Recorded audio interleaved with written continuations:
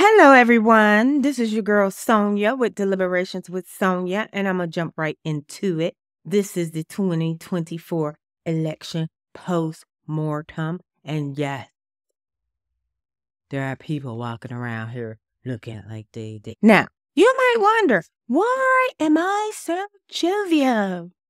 Okay, I'm jovial because the rest of y'all done caught up with me, okay? Because I've been walking around feeling like the Walking Dead since when that fool come down the escalator. Okay? So, look, my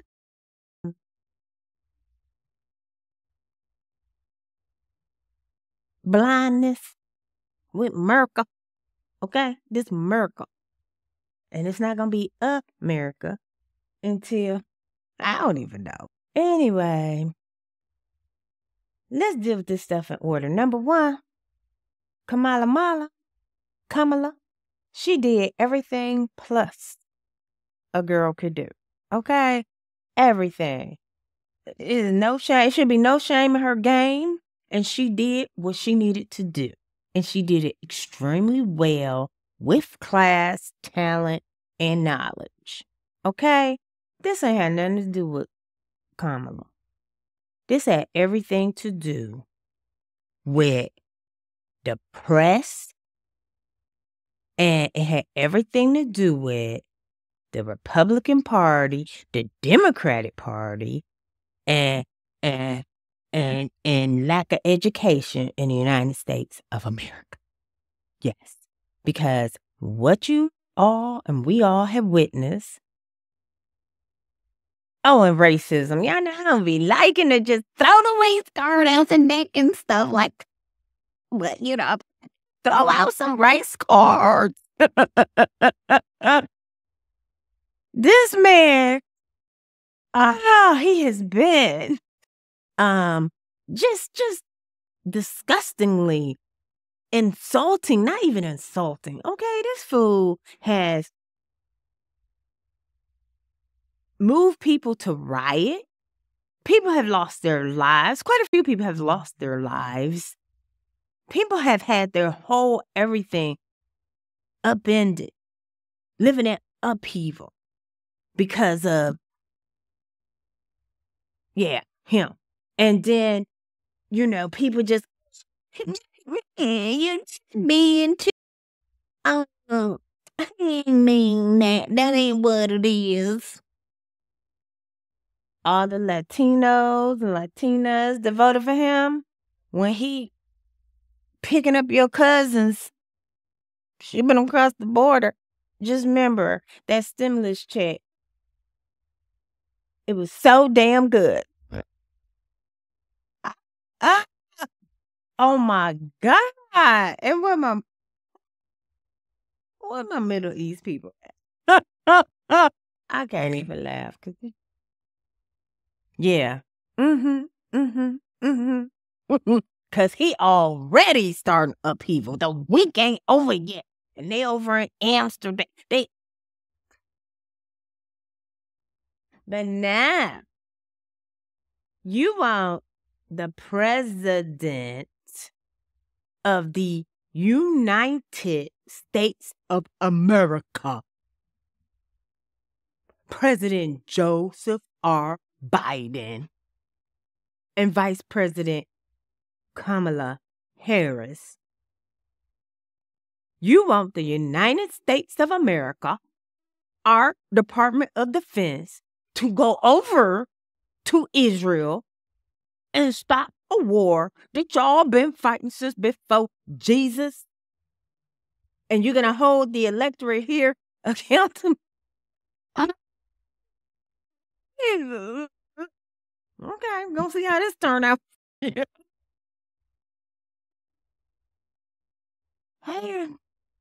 and for the misogynist men, ooh, there's so much coming for you. So much. For instance, all of this lack of abortion and let everybody do what they do. Yeah. So when these young girls are getting impregnated by your sons, your family is going to have to pay the child support. Yeah. And I know that's not legislation yet. How you want to bring these babies in the world? Pay for their college and their education. And all this stuff about, yeah, the women, they're going to suffer. Yeah. Well, I think that we're going to need to expand the courts, the domestic courts, the juvenile courts, because after these babies are born, somebody got to take care of. And I mean, you know, once that's set in stone, who baby it is, hey, you know, transfer title over to daddy, because this person got to go do stuff. Okay, she's got stuff to do. There are active duty women in the military. There are women guarding this country. There are women doing all manner of things. And you're going to tell me, as a woman is the person who carries the baby, that she's got to be the person to care for the baby and leave her life, whatever, like, this is not the milkmaids or whatever them things is, whatever they call them. Okay? And for everybody watching this, you need to talk to the people in your state, and you need to get legislation so that states where they're keeping those abortion laws, y'all need to increase child support. Okay? Cause when them little daughters get pregnant, we can't afford that at our house. Okay? Your son, your family can't afford it. They going over there. Okay? Ain't nobody got time for this. You want to play with people? Then let's play. Anyway. So let me get to this misogynist men issue. And this with that little 1% extra of the black men and the Latino men and the men anyway. How pathetic. You have women, mothers like myself, you know, married mothers, for whatever reason, divorced, taking care of children, young men, and you mad? You mad because women are educated now? Women are powerful, making money, doing things, etc., and you mad?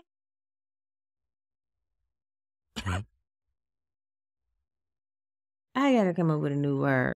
Right now, I'm gonna go ahead and use weak lily-livered brats. So many weak lily-livered brats out here. Because what you want to do, you're mad because you thought the world was going to be given to you on a silver platter. And it's not. Okay? You really got to put it in the work. You really got to do what it needs to do. You got to make the sacrifices. And as women, we are used to doing that because we're used to taking care of our family. So the hypocrisy of men and a man who says that a woman can't do X, Y, Z, whatever, because you're keeping the food out of a man's mouth. Okay? Ain't nobody, no one is stopping in their tracks worried about some weak, lily-livered man and whether or not he's feeling comfortable in his manhood. Because when he goes to work, it's a woman in charge. Instead of being a weak lily liver, why don't you step up, stand up, boss up, educate up, and take the job from her if you can. You know what I'm saying?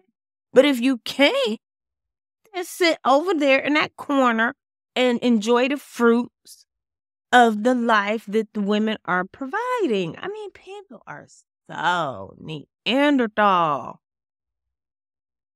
It just boggles the mind. But anyway, I don't want to talk too much on here about none of that. What I really wanted to say was, it is what it is. Welcome to my world. Okay?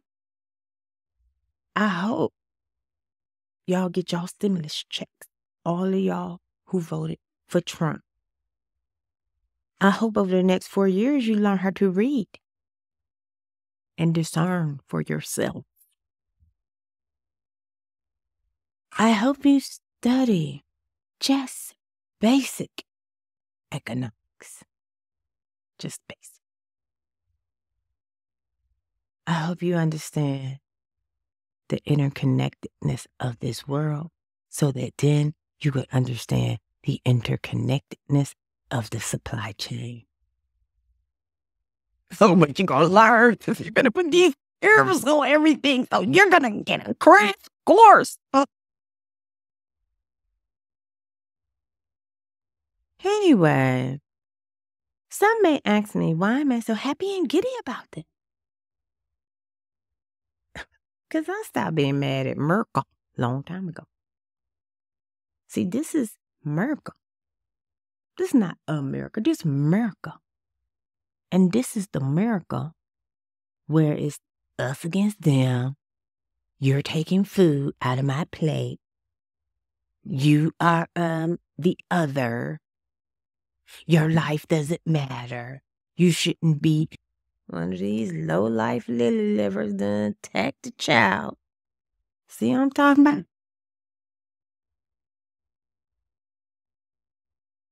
I'm an advocate for not just women, not just Black people, white people, any people who are underrepresented. People can't fight for themselves, because I'm going to tell you, I ain't tripping. Kamala dug him off rich. She ain't got to do either. She ain't got to do nothing. But she is going to, because she's a public servant. You know, and that's what public servants do. You know, they want to save the world, even though the world's like, don't save us. We don't want to be saved. And you ain't going to be. You ain't going to be. Whatever. Oh, it's already been started. Yes, I am right here, Cleveland, Ohio. And in our community, people were getting text messages. Well, not in my community, but anyway, this is, you know what I'm saying, in the greater Cleveland area.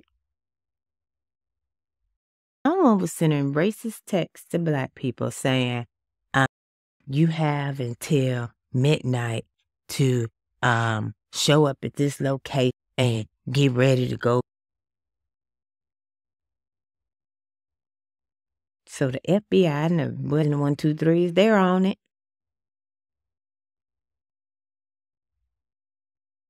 Merkel, you about to open a hornet's nest that you don't. All bets is off.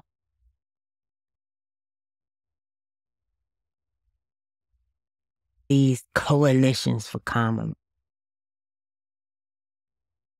60-70% of which didn't vote for Kamala. Fuck the Kamala, the coalition.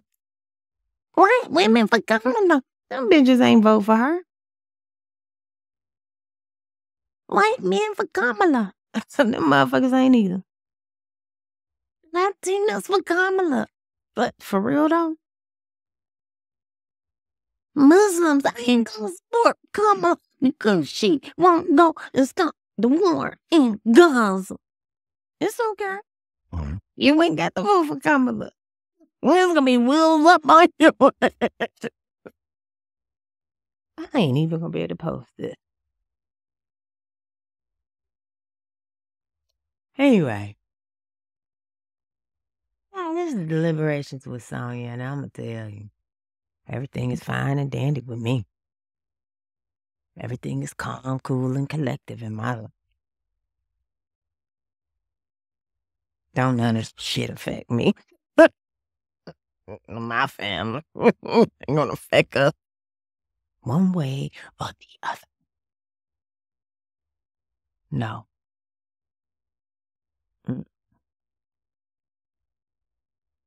We lived through the Jim Crow South, at least not we. When I say we, I don't mean me collectively or my brother collectively. But yeah, maybe them, but anyway, not me. Okay. But we from the dirty, okay? This is another day at the fucking office. Oh, nobody give a damn about Trump. Just finna get money. And if you smart, you better use this time in Merkel to get your funds up. Everybody, African Americans, Native Americans, are finna go.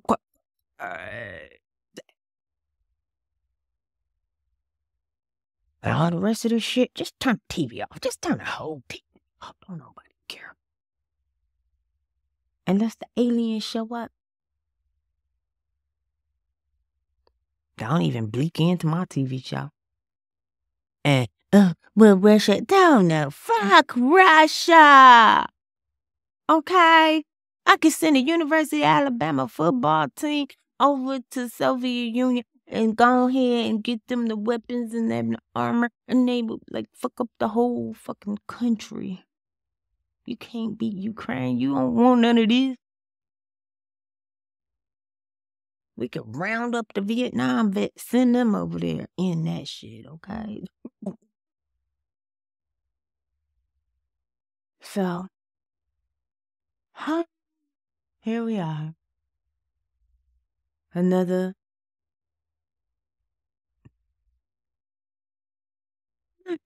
president that don't mean good for Black America.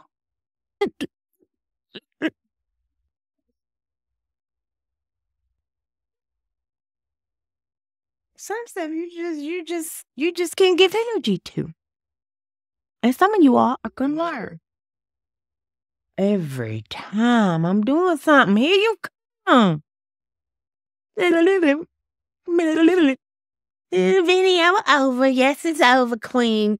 It's over. What the hell is you doing? I told you. You can't be in the video. You always want to be right with them. This is Deliberations with Sonya and Queen. The Queen. Crusader.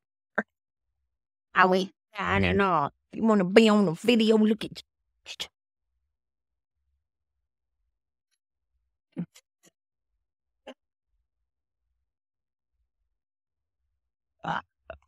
You're stupid. Cut it out, Queen.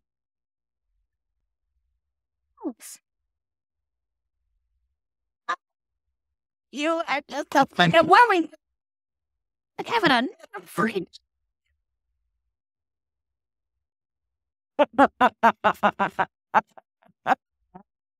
But now, Queen, shit. I'm gonna go outside. I ain't going outside. Queen, get my damn sweater there. You're doing too much. I'm gonna whip your ass. Okay?